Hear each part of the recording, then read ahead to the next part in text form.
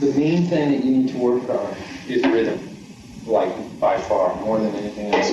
Although I would say harmonically, you've got a lot of work to do there too. In order to, I mean, the way to think about improvising is that it's exactly like grammar, and that the more you know about it, the more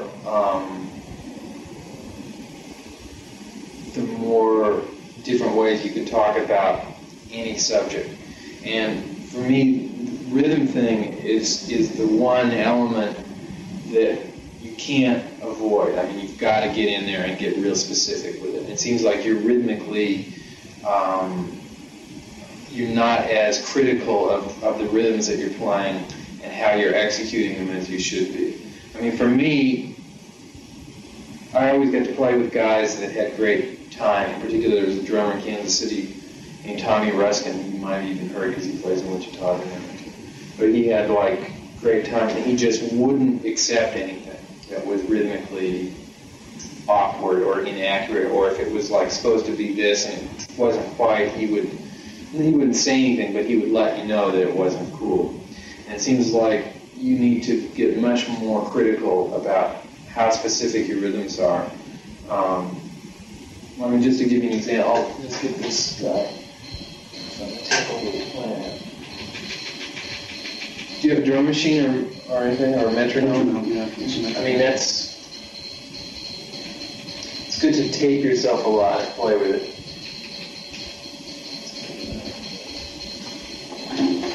And for me, when I'm playing, I'm subdividing in my mind like triplets.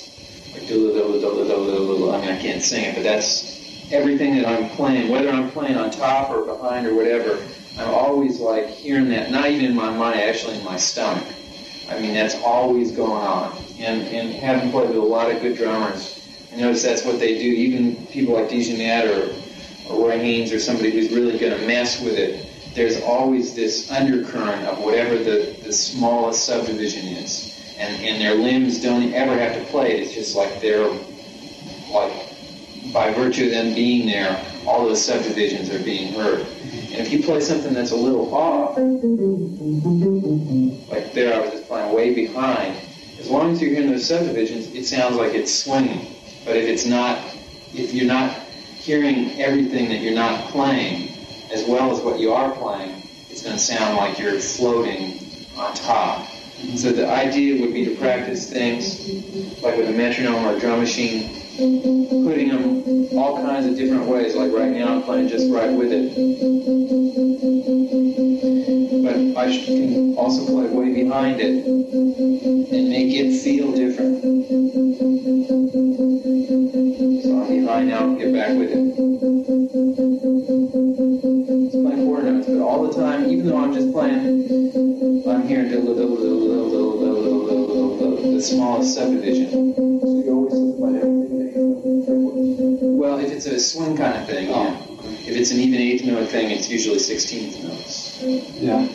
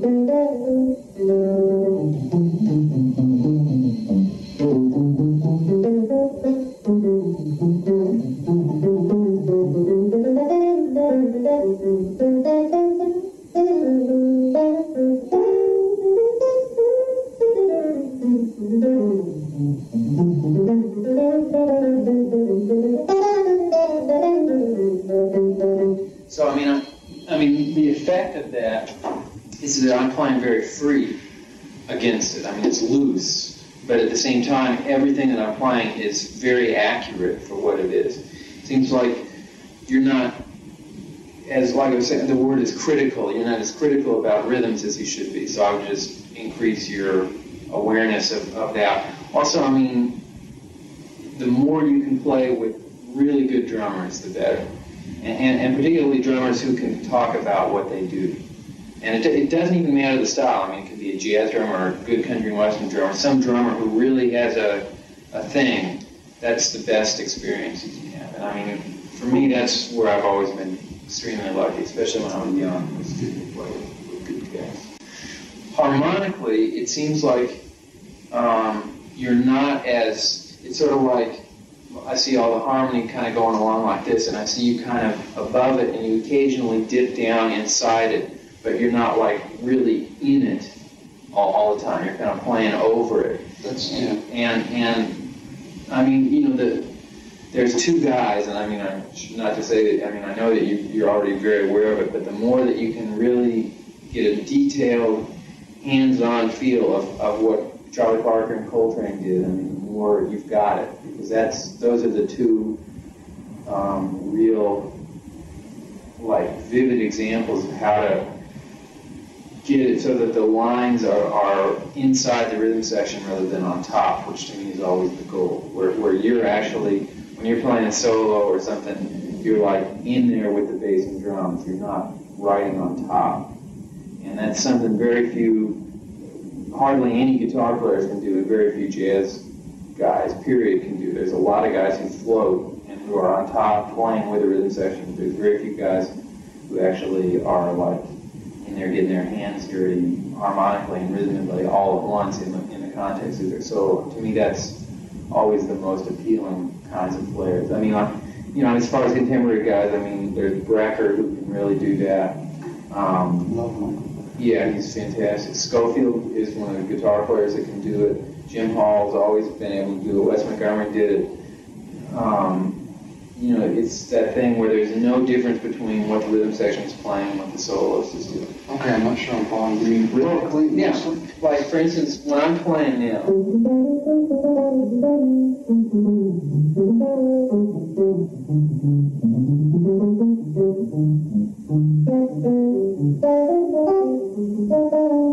Just then, I played a chorus of blues, and you could hear every chord change in the line. Right. And, like, the kind of thing you were playing, it was more like...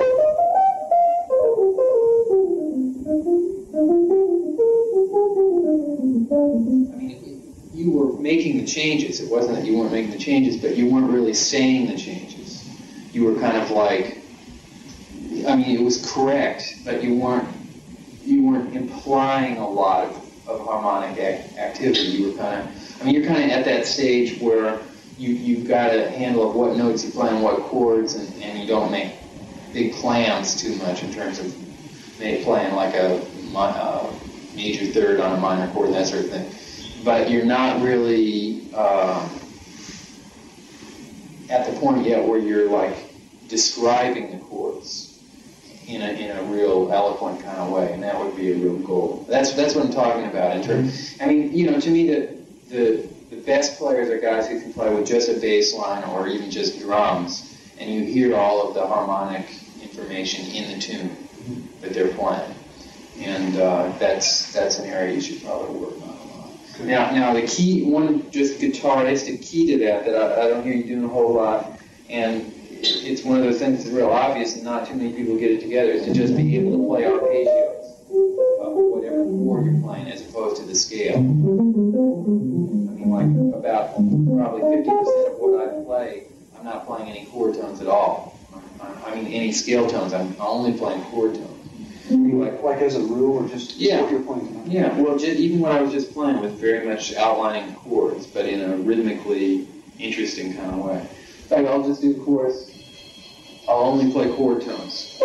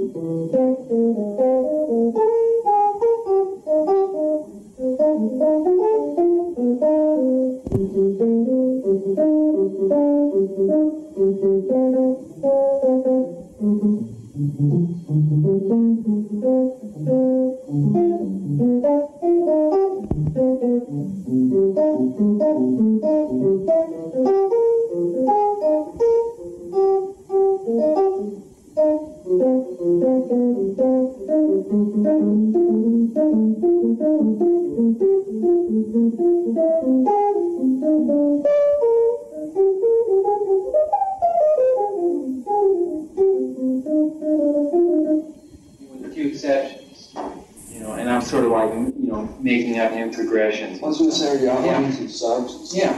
Yeah, which is that's the whole Coltrane thing. I mean, just making up new progressions based on the original. A lot of times, when I'm playing in the context of like a full rhythm section, I'm not conscious of trying to outline the changes. I mean, I like to kind of, I know I should be able to, but I just have a tendency to work over it, you know what I mean? Yeah. Because I figured more of the piano player and the bass player banging out the changes. That's good. That's fine. And the thing to do is to take that concept in terms of playing over it and be able to do that, but also be able to do it the other way. Right. So that you can, the ideal situation is to be able to do anything and then to be able to decide what you're going to do at the time rather than only being able to do certain things and sort of having to do those things. Same with phrasing. It's good to be able to phrase all kinds of different ways, rhythmically as well as in terms of how you're going to pick it and everything, so that you can do it a lot of different ways. Like some guys, for instance, only phrase like by picking. Right. And you have to be able to not pick, depending on how you want the line to sound. Some guys just can't switch in the middle of the line. They're either not picking or they're picking. And it's even a goal of mine is to be able to really get that together so that I can phrase it all kinds of different ways, not just have to do it a kind of slippery way. If I want to articulate each note, I can do that too, and be able to real freely get back and forth between all the different kinds of phrasing that you're capable of. As well as this thing I was saying before, of being able to play way on top or way behind or right in the middle at will and be able to switch amongst them in the context of the line, just like on a dime. And how are you thinking harmonically? I don't mean just so much on blues, but your playing is like, you do a lot of I don't really know how to explain it, but like Mike Brecker, you can hear him covering the changes, and it's like it just kind of steps out of it and comes back. Well, but the thing is, it's not really that so much as doing that thing of just, at this point, it's very difficult for me to play anything that I hear as being outside of the chords. Because everything that I play, I see it as relating to, with the exception of major sevenths on minor seventh chords, I can pretty much hear all 12 tones on any chord now. And that was something that took a long time to get together. But if I'm playing that note and it's on a C, I'm generally hearing all the notes below it that would lead to it.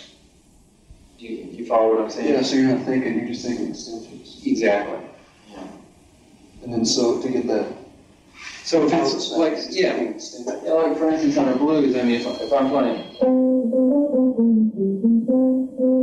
then I do like or something like that, I just started thinking of, like if it were that chord, there's all these other notes up here that become extensions, but playing them in lower registers.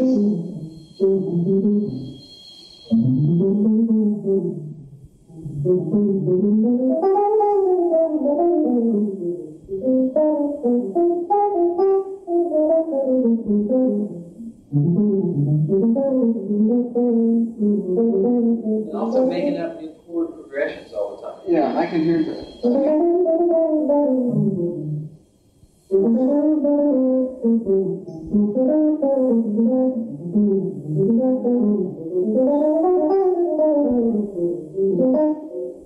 But I'll tell you the truth, this is true with Brecker and with me and almost every good player. If you have great time, you can play anything. As long, it's like where that's, I can sit here and play a chromatic scale and it's going to sound like it's some hip shit because of the way it's being played, almost as much as what the notes are, yeah. Because it's like, if you get that groove happening, people just follow it. It's like, that's what people respond to on a much more instinctual level, more than notes. And there's a million saxophone players who know all the hip shit that Brecker knows, but it just doesn't sound as good when they play it. He's a great player, but his time is nowhere near as good as Brecker's. And Brecker's, got the thing in a way that won't, even though actually is probably more harmonically creative than Breck.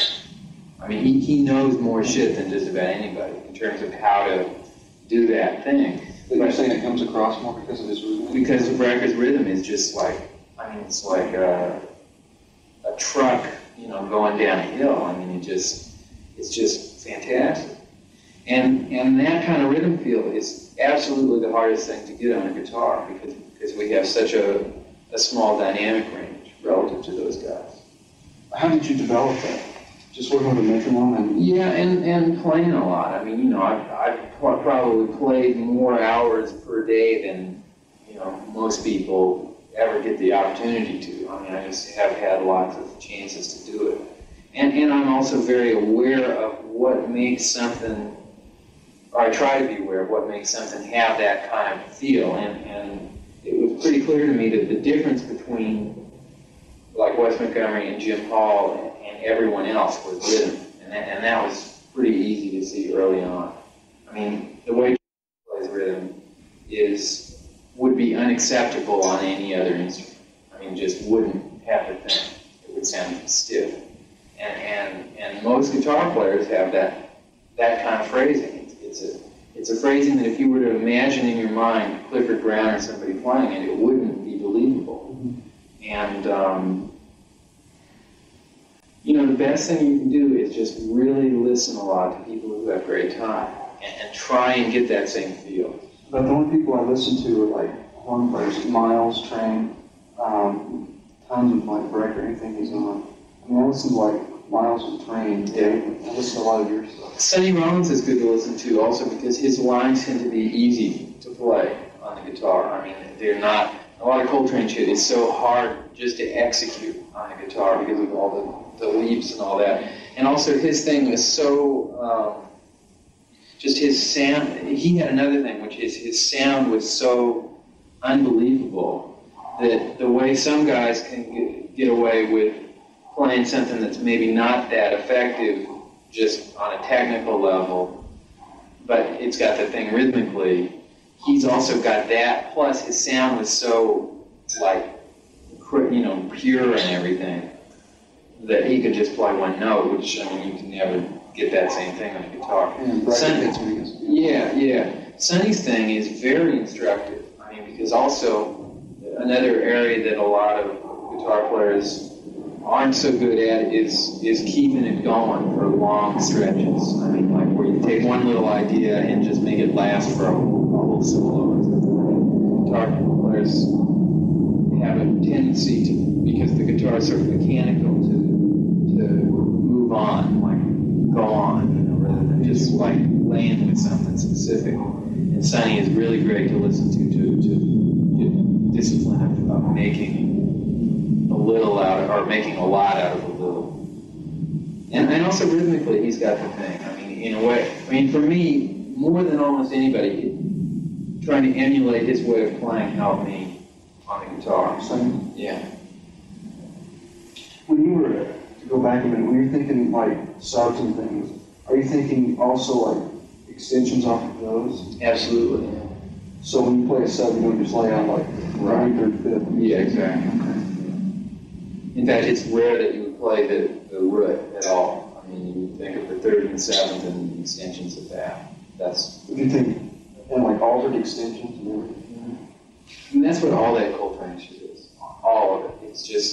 It's generally five, like dominant seven chords in tridominant substitutions with each other with all of the extensions available all the time. I mean, it's hard to find notes that he played that didn't fall into that category. I mean, in terms of dominant seven chords with a 2 in front of it. Mm-hmm. And all of the extensions available all the time. But it all ties in, you're saying, more rhythmically. Yeah, I mean, and especially just a little bit that I heard from you now. I mean, I think all that harmonic information is stuff that you can learn, and you can get it together and all that sort of thing. The rhythm thing is something that is going to be very difficult. I mean, it's because of the instrument, it's really hard to get on the guitar, and it seems like you're quite a bit further away from that than you are from the harmonic thing. I I mean, I would say that's like a major project for you, to really get it so that there's a sense of rhythmic definition and rhythmic power that is underneath everything. And it's not something you can do by yourself either. I mean, you really have to do it in the context of feel volume with a drummer than you do when you're playing by yourself in a room. And you know, it just, I mean, it means hours of playing every day with somebody who's really good and who's really also got that as a priority, that sort of rhythmic weight. You know?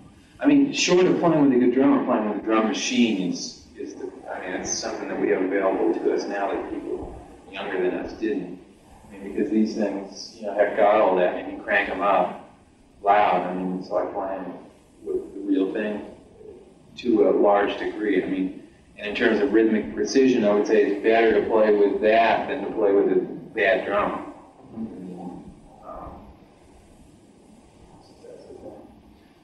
Could we try like a couple more courses with the drum? Sure. Have another go.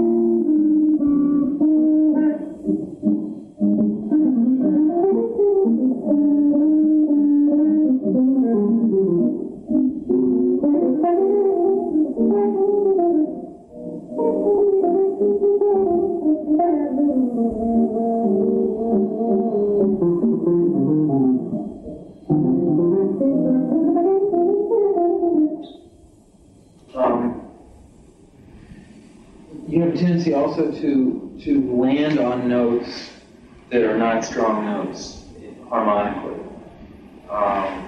It'd be really disciplined to play with something like this, playing real simple.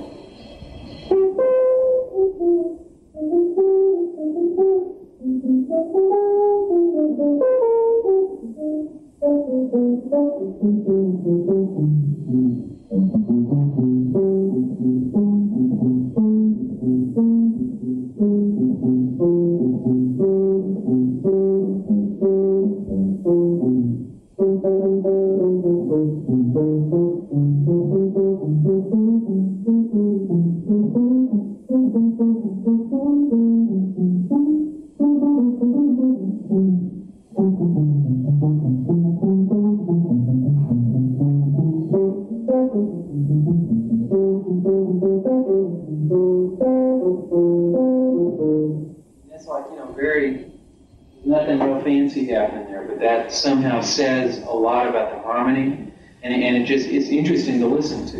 In some ways, that's more interesting to listen to than a lot of fast stuff, especially early in a solo. Playing simple is also the hardest thing to do.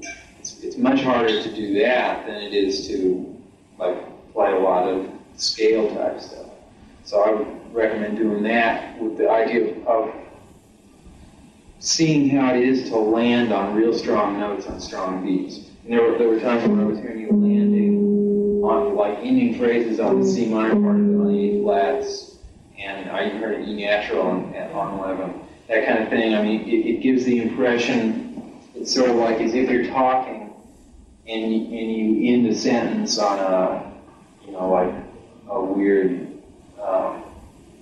part of the rhythm of the sentence. It's sort of like you're saying, and or something like that, as opposed to like ending it with a period, like, okay, that's the end of that, and that's the end of that. I mean, later you might want to get it so that you sound sort of like staggered, like you're kind of like leading towards something and you're not quite getting to it, but it's better to start out with trying to make very clear, very concise kind of statements. And that thing of just playing like chord tones and playing real simple is a good exercise towards that. Rhythmically, was I any closer to that? Well, rhythmically, it's still, it sounds to me, it sounds like a guitar player, and it sounds like you're not really in it. You're kind of, you're not far off, but you're not really in it. It's like, you're playing the same basic rhythm, but you're not like. I mean, the goal for me is to get it so that when you're playing with a drum machine, you ultimately don't hear the drum machine. It's like the rhythms are so close, they're so precise that they cancel each other out, and that's a good thing to look for. I mean, I'm also very picky about rhythm, much more than most people. I mean, you can talk to anybody who's played drums in my band or anything. I mean, I drive them and myself crazy about it because I really like to hear it, perfect. And I have to say, all the best players, I mean, like Wynton or Coltrane or Jim Hall or, all the guys that I consider to be great players have a great time. And I can't think of one example of somebody who didn't. So, I mean, it's a real important thing to get. Also, when you play like this kind of thing, and this is true of a lot of younger guys, the rhythms aren't. It's not da da da da da da da da da da da da da da. It's da da da da da da. I mean, they're all triplets, and I'm hearing you playing dotted eighths and sixteenths a lot. That's not what it is. It's. I'll write it out for you so you see. Well, I know you're talking like two triplets. Right. I know what you're talking about. I mean, you should work on that one because it's coming out. And it should come out. I mean, virtually even eighth notes. It should sound they're the same length. Not shorter or more staccato than the first one. They should be exactly the same. And the more that you practice on phrasing, even like that. Even in triplets. I've never had anybody tell me to. Yeah? To work on my rhythm. You know what I mean? It's like somebody telling you now. Well, I mean, it's great, but yeah. I guess that's, I don't know, it's just always been, well, you know what I'm saying. Mm-hmm. Well, I mean, like I was saying, I mean, I can count about 4 guitar players in the world, in history, that had this kind of thing. I mean, there's just aren't any. I didn't mean anybody. No, I understand. Because it was great, I mean, it just seems like everybody's always thinking harmonic. Absolutely. And the thing is, I mean, there's hundreds of saxophone players who have all the Coltrane harmonic shit down. I mean, down.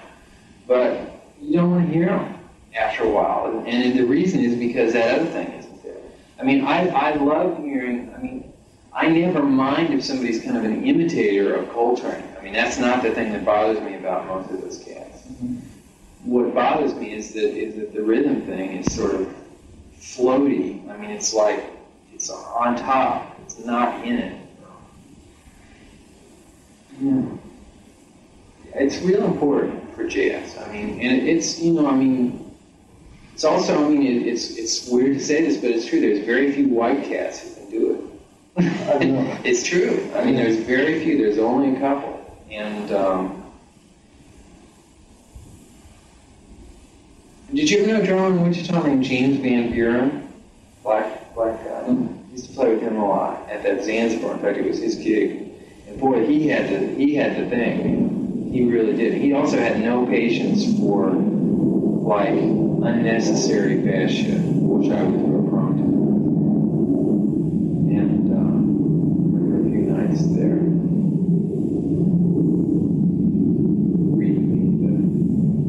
reading me my rights, and it included wasn't playing fast. It's a groove. That's the thing. Let's play another tune. Okay. Maybe something like even afternoon style.